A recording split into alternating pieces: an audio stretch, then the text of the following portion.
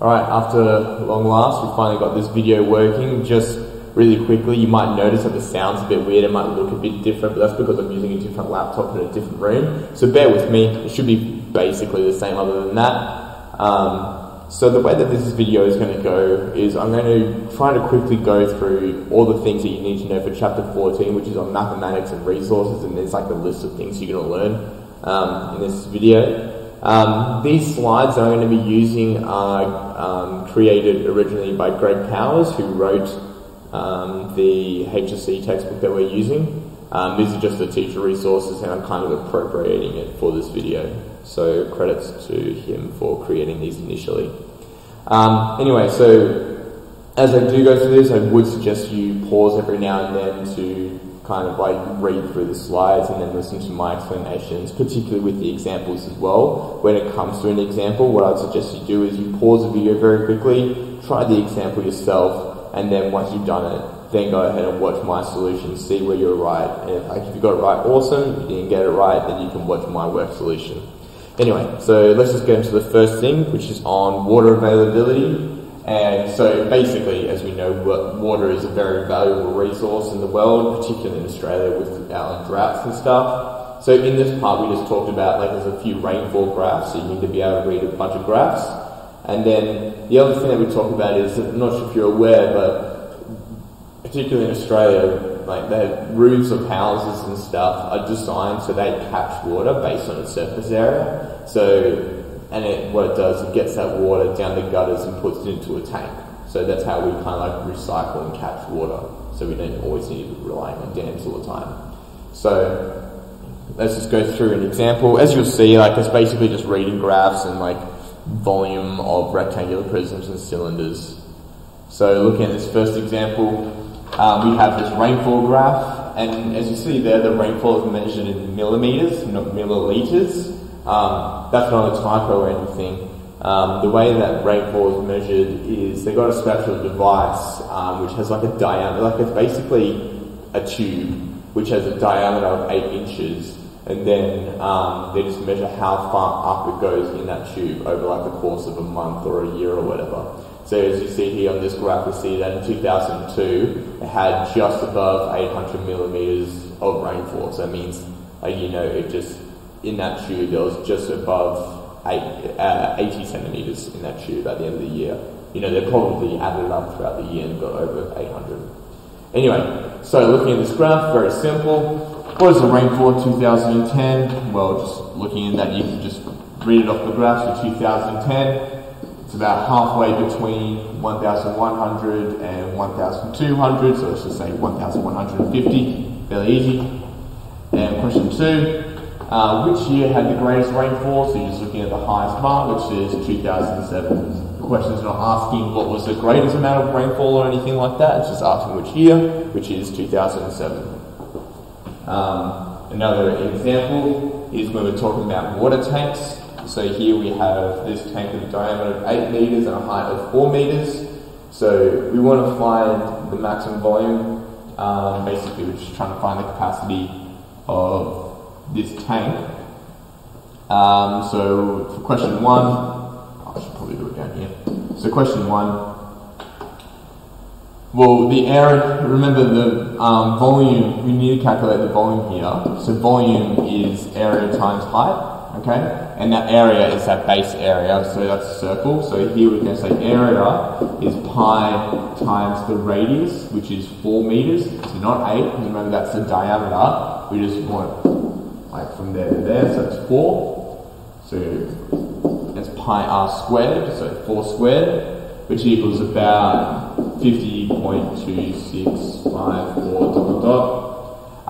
So therefore the volume is going to be that same number. And remember, we don't want to round to the end of the question, so you know, save that in your calculator or whatever. So we've got that number, we're going to times it by 4, which gives us 201.062 meters cubed to 3 decimal places, because that's what the question asks us to do it into 3 decimal places. Alright, so that's part 1, and then so question 2 is now just asking, you know, so what is the capacity of the tank to the nearest litre? Well, the conversion that we're going to be using here, and this is on the formula sheet, well, there's two conversions. We know that 1 centimetre cubed equals 1 milliliter. Okay, that's one conversion, but that's not going to really help us in that one, because we just found the volume in meters cubed, not centimeters cubed. The other one that we can use, and which is what we're going to use, and it's on the formula sheet, is 1 meter cubed equals 1,000 litres. Alright, and that is on your formula sheet. So part 1, you just found the volume in meters cubed. So now just using that conversion, we're just going to get 201.062. We're going to times that by 1,000, and that equals 201,062 litres. So, you know, quite a lot of water this tank can hold. Anyway, that's it for containing water. Going to the next bit, which is water usage and the way that we measure how much water is being used by the devices in our house, whether that be hoses, whether that be, you know, bathrooms or toilets, washing machines, all that kind of stuff. And, you know, depending on the machine, you might use a little bit more or less. So a washing machine uses quite a bit of water, whereas if you just left the tap in your kitchen on, you know, whatever, go away. So you'll be given this information in the HSC questions. It's not like they'll be asking you to think of your own litres per day or anything like that. It gives you all information. These questions are basically just rate questions. So let's just go to some examples. So the first example here, again, we just have another graph, and we see that we've got the average daily water usage in kilolitres per quarter. So obviously when we talk about per quarter, it means a quarter of the year. Okay, and also we're talking about kilolitres, and kilolitres, that is 1,000 litres. Just like how a kilometre is 1,000 metres, a kiloliter is 1,000 litres. So kilo meaning 1,000. So what is the daily average water usage of this bill?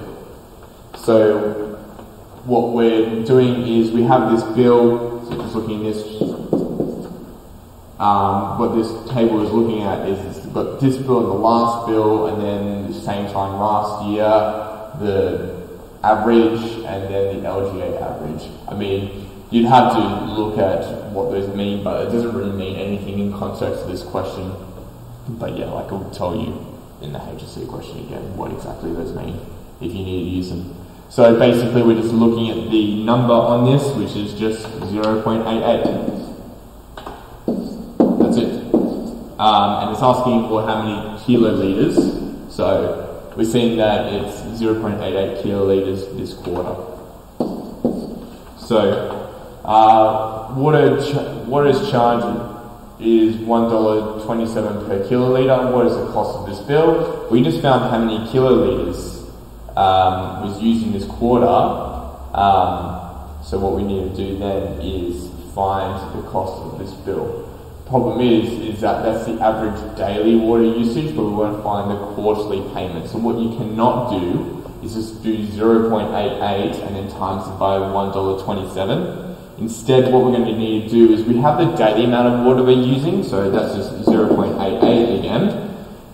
And what you might be tempted to do is like, oh, well, a quarter of the year, that's about 90 days. No, you can't do that. What you're going to have to do is find the yearly amount of water. So we're going to times that by 365, because that's how many days. And that equals 321.2. So that means we're using 321.2 kilolitres per year.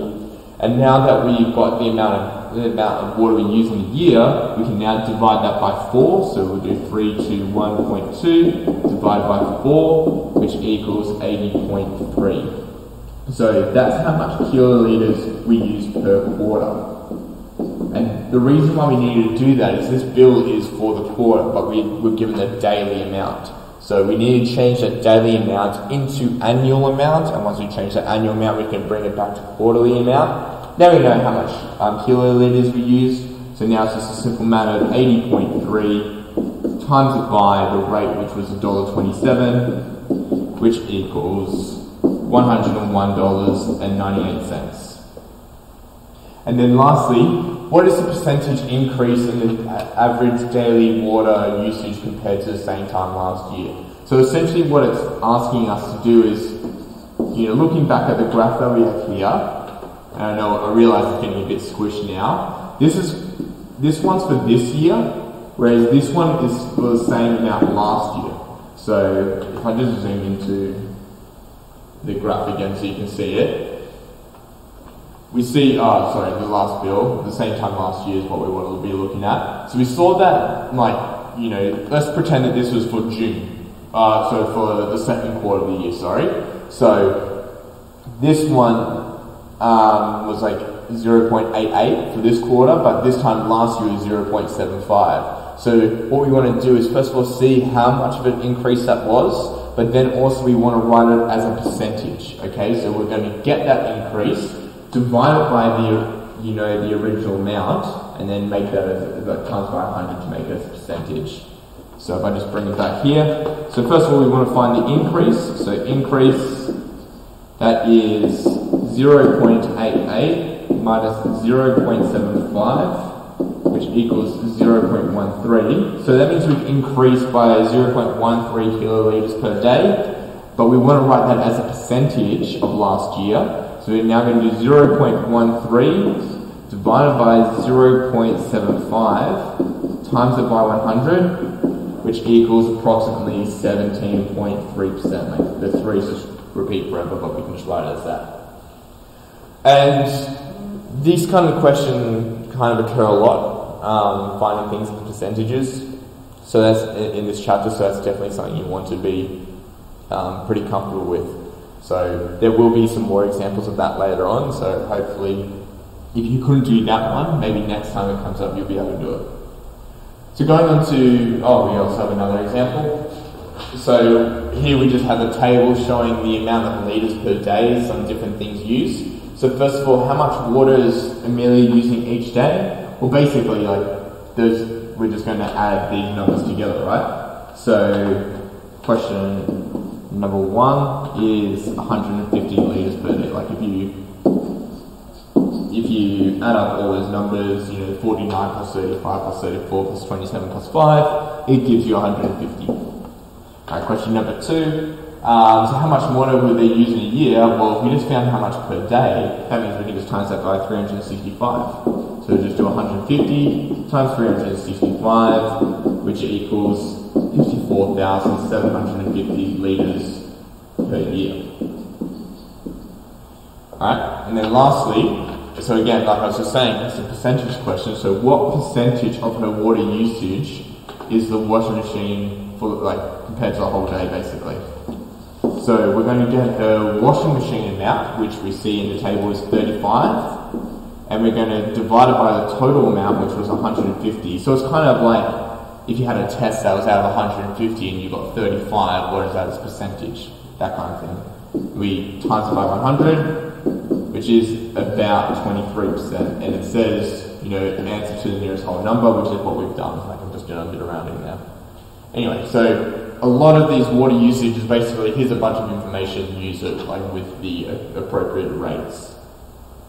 Going into the next thing, we're talking about dams, lands, and catchment areas, where we're talking about how we can store large amounts of water. I'm talking about gigalitres, all the dams we've got in Australia, rather than just having a tank of water at the back to save a little bit of water for yourself. Talking about water that's used state uses.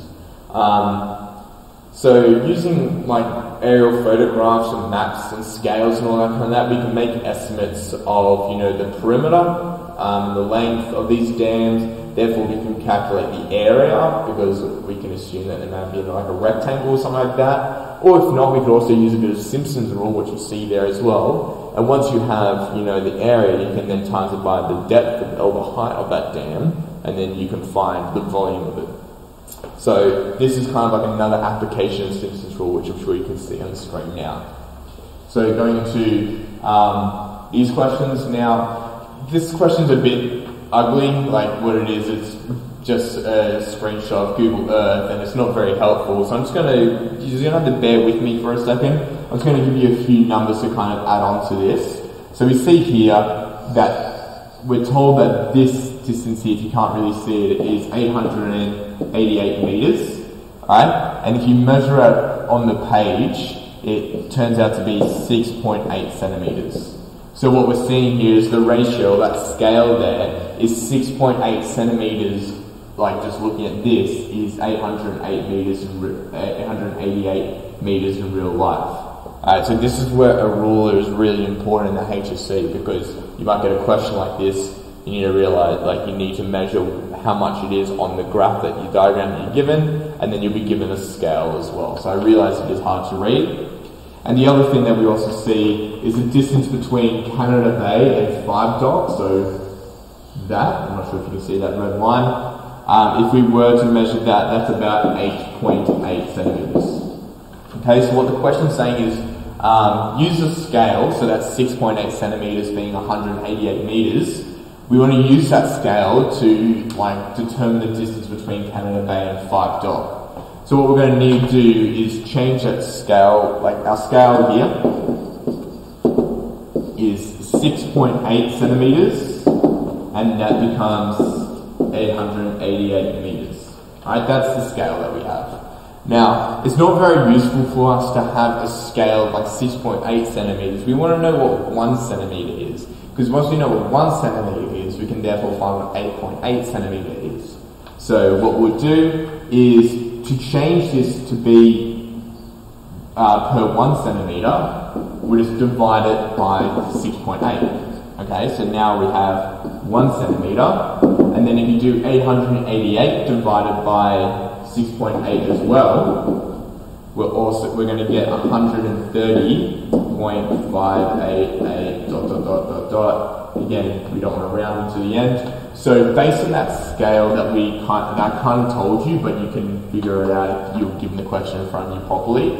We saw that 6.8 centimeters on this map means 888 meters in real life, which we can then convert that to be per 1 centimeter.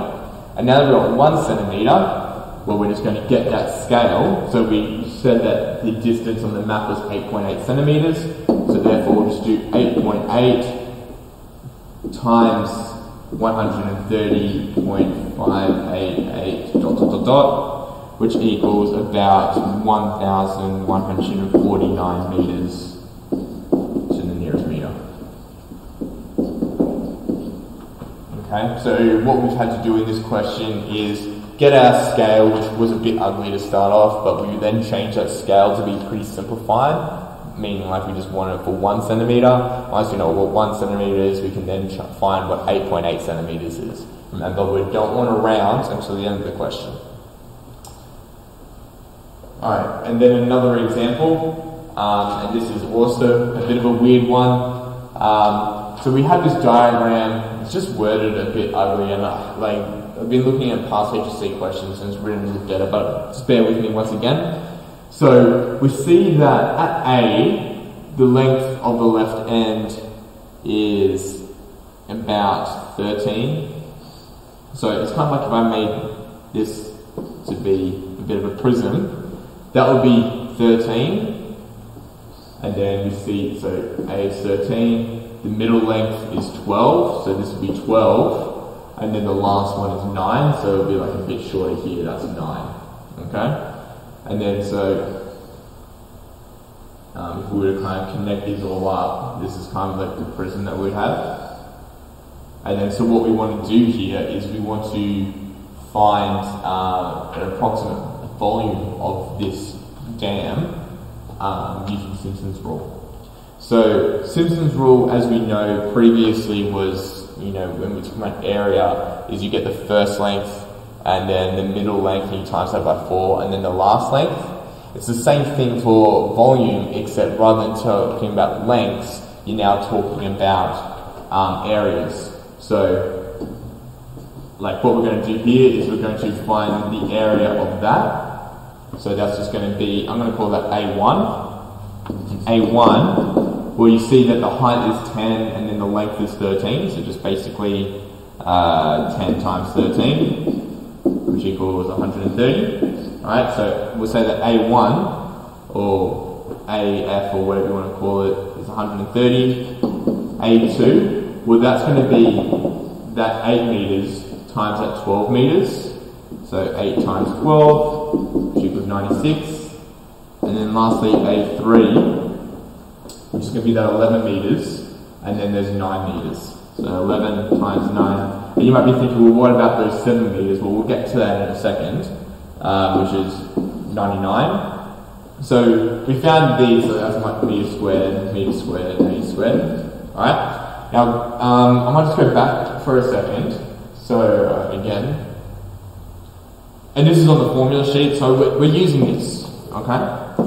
So maybe rather than me using A1, A2, A3, I should have used AF, AM, AL, but it doesn't particularly matter. Basically, this is the first one, that's the middle one, that's the last one. So we're going to get our H, and that's the 7, if we go back to the question in a second, and we're just going to put it into this formula. So let's just go back. And remember, this is an approximation as well, so we'll say, therefore, the volume is approximately equal to 7 over 3. That 7 is coming from these 7 meters in between, like there's that's what we call the height of these. And then, so it'll be 130. So that's, I guess if I were to label this is the first one, this is the middle one, this is the last one. You might remember in the past I've said the way that you can remember is FML. There are more explanations on that bit. And we'll add 4 times the middle one, which is 96.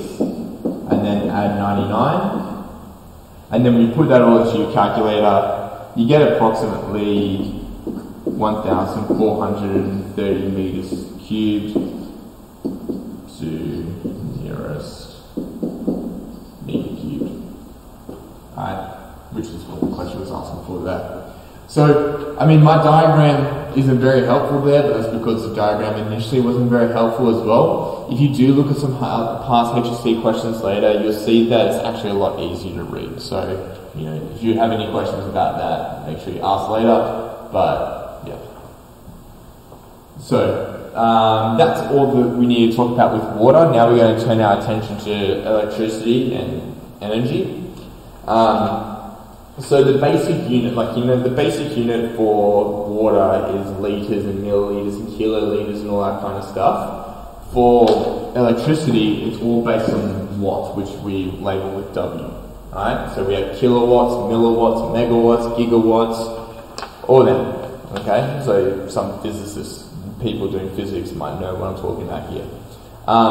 The main one we use in general maths is kilowatts, so instead of kilometers or kiloliters we have kilowatts, and then we also use kilowatt hours quite a lot. Okay, so a kilowatt hour is just the usual rate of power that we use on most things, and it's the amount of kilowatts that are used times the amount of hours that we're using it.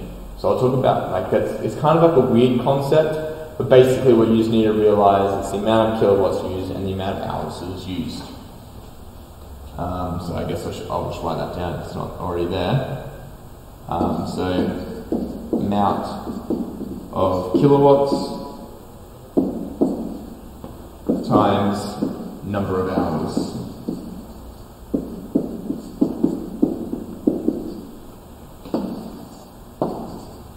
Alright, that's what a kilowatt hour is.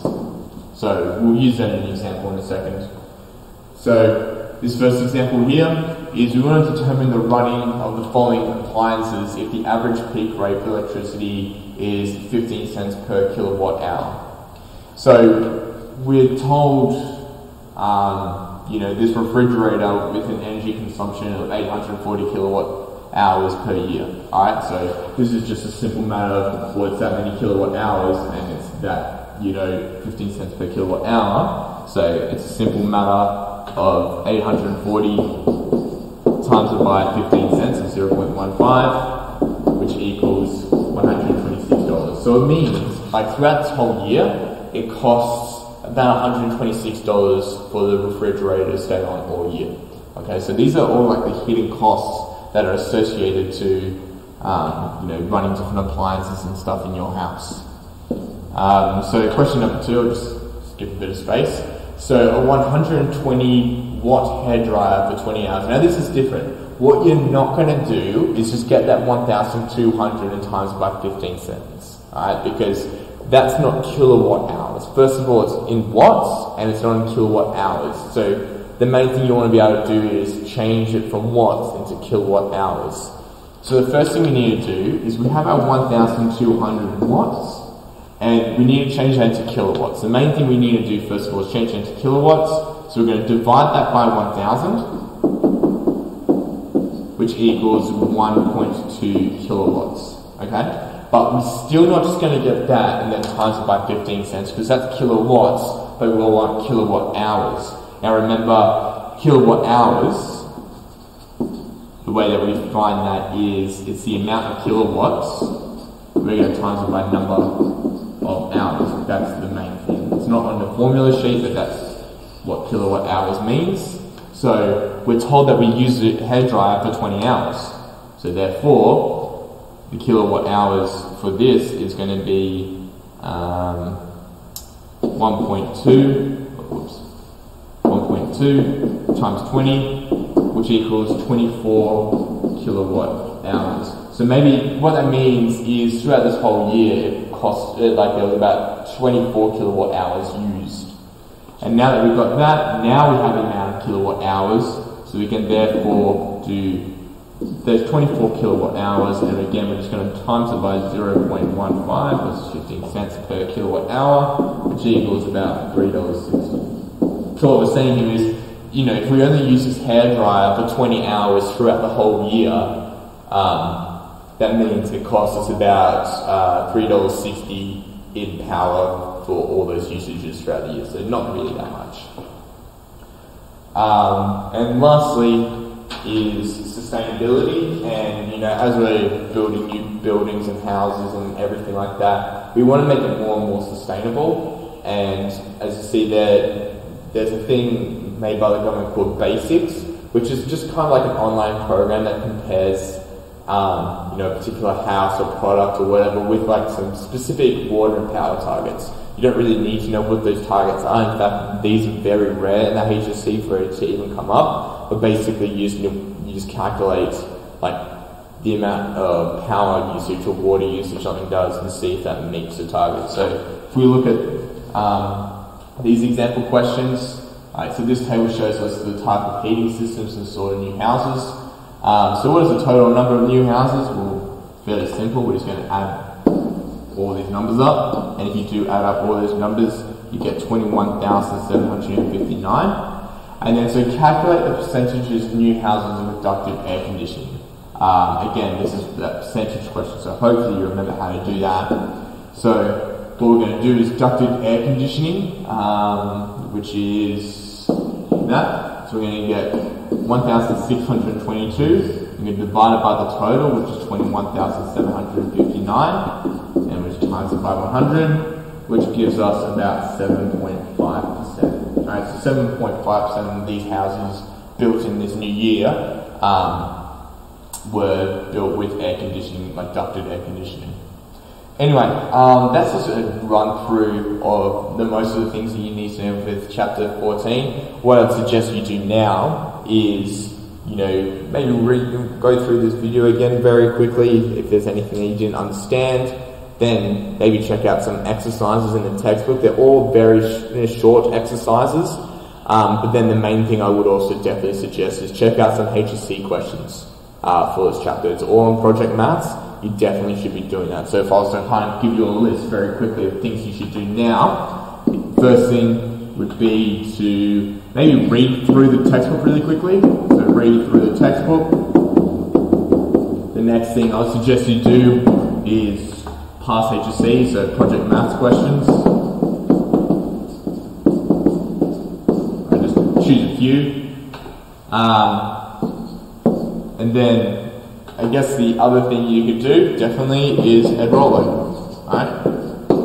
You have Edroller there, it's a valuable resource, and if you have any more questions, check out Edroller or feel free to ask me as well. We are going to go through this very quickly on the first day back. I'm not going to spend 2 weeks going through this chapter because it is a fairly small chapter, and hopefully this video kind of serves as a first few steps in this chapter.